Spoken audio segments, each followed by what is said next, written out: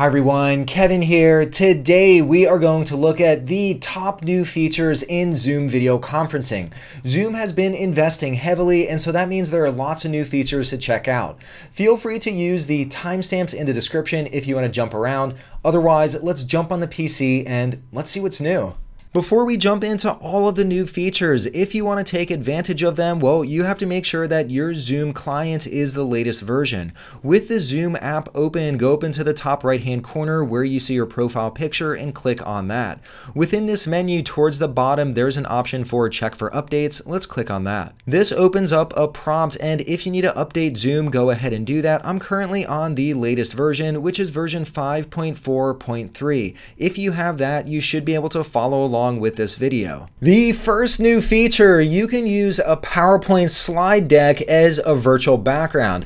How do we do that? Well, within Zoom, let's go down to the bottom bar and click on Share Screen. This shows all of the different items that we can share, and let's click on the option that says Advanced. Here we see a new option for PowerPoint as virtual background. Let's click on this and then click on Share. This opens up a Windows file picker where we can select our PowerPoint file. I have this file right on my desktop. I'll click on Open. This opens up my PowerPoint slide deck, and check this out. I am on the slide right here. I could advance this slide deck just like I can any other slide presentation, and I appear on top of all the slides. So pretty cool, right? Not only am I stuck down here in the bottom right-hand corner, if I click on myself, this exposes a blue box, and I can drag myself wherever I want on the slide, so I can position my video anywhere. Along with being able to adjust the position, I could also adjust the size. I simply click on the corner of this box, and whoa, there I can make myself really large on top of the slide.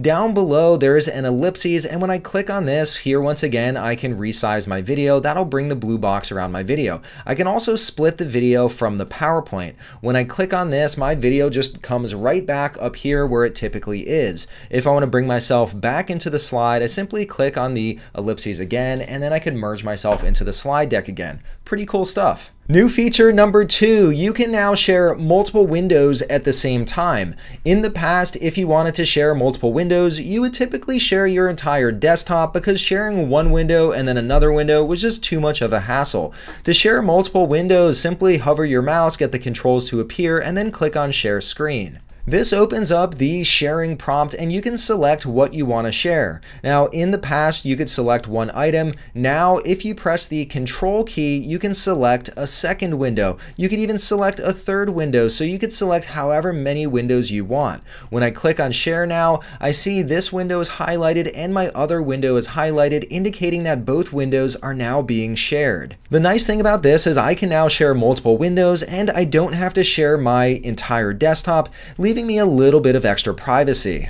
New feature number 3, you can now have multiple people share their screen simultaneously. In the past, you could only have one person share their screen at a time. And frequently what would happen is someone else would say, well, actually, let me show you this. So you would stop sharing and they would start sharing. It was a big pain. Instead, now you can have people share simultaneously. On your meeting controls at the bottom, click on this up arrow next to share screen, and there's a new option where you can allow multiple participants to share simultaneously. Let's click on that. Once multiple people start sharing, you could have 2 or even 3 or 4 people start sharing at the same time. At the very top, you'll have a new option called View Options, and here I can toggle between all of the shared screens. So here I see that Nestor's sharing my YouTube page. Thanks, Nestor. That's a kind gesture. And here if I click on Kate, I see that, oh, she's looking at buying some cookies from the Kevin Cookie Company. 2 very fine websites. If you have dual monitors, you can make the experience even better. Under Settings and under General, there's the option to use dual monitors. Instead of toggling back and forth between the multiple shared screens, instead you could have one shared screen on one monitor and the other shared screen on the other monitor, so you can see both at the same time. It's a pretty neat new feature.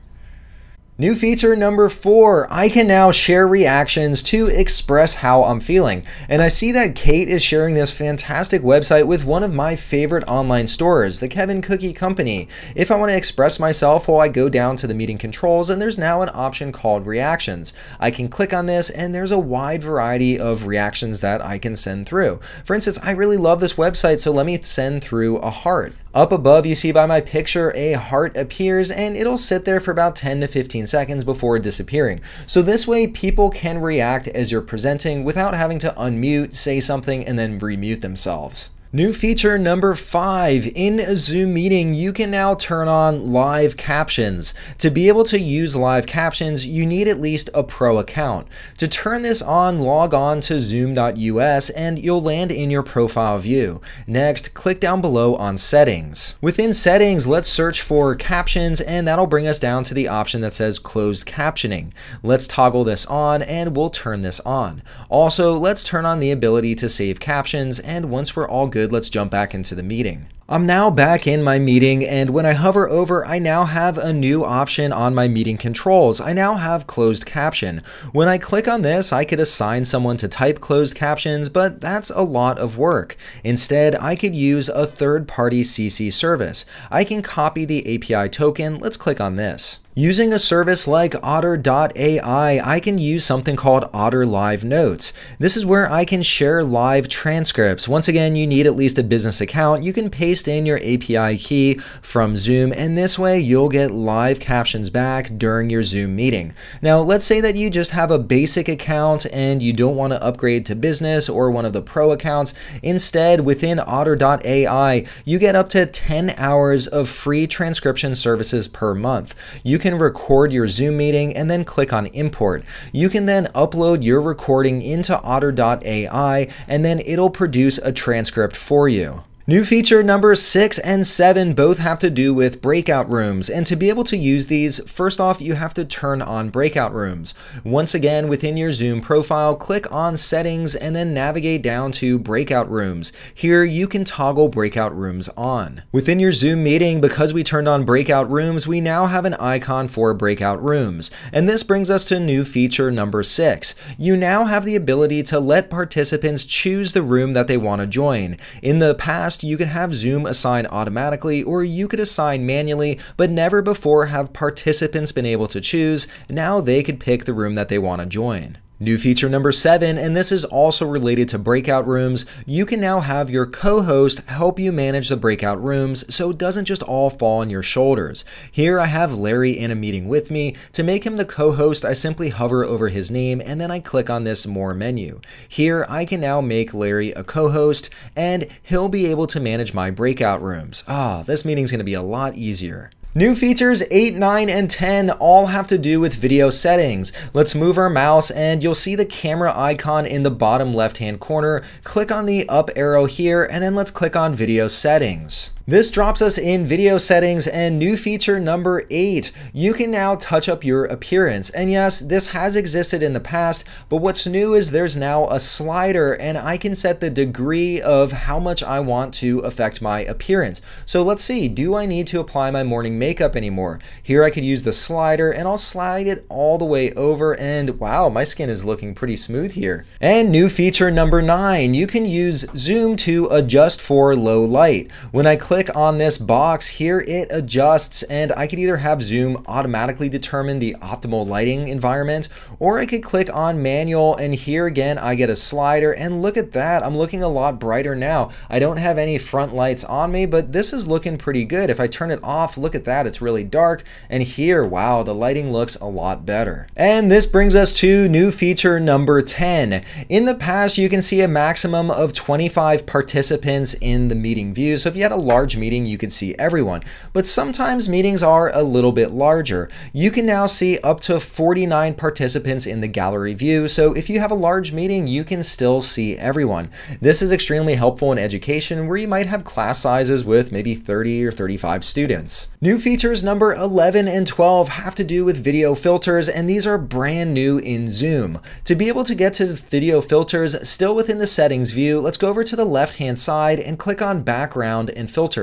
This opens up the virtual backgrounds, and there's now a new tab called video filters. Let's click on this. This brings us to number 11, and that is video filters. Here you can see all sorts of different filters that I can apply to my video. Check these out. There are some really cool ones right here. I'm in an old TV. Now I have to switch over to my favorite one because at the Kevin Cookie Company, everyone calls me the head chef, so I've got to get my head chef hat on. Next, let's jump on to new feature number 12, and it's right here within the video filters view in the bottom right hand corner. It's called Studio Effects Beta. I like testing things out that say beta.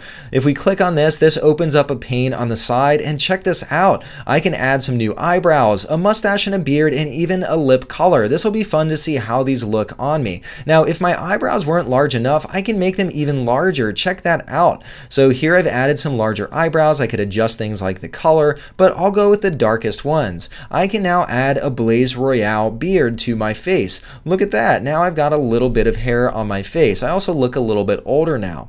Also, I can set a lip color, so let's go with some nice red lips.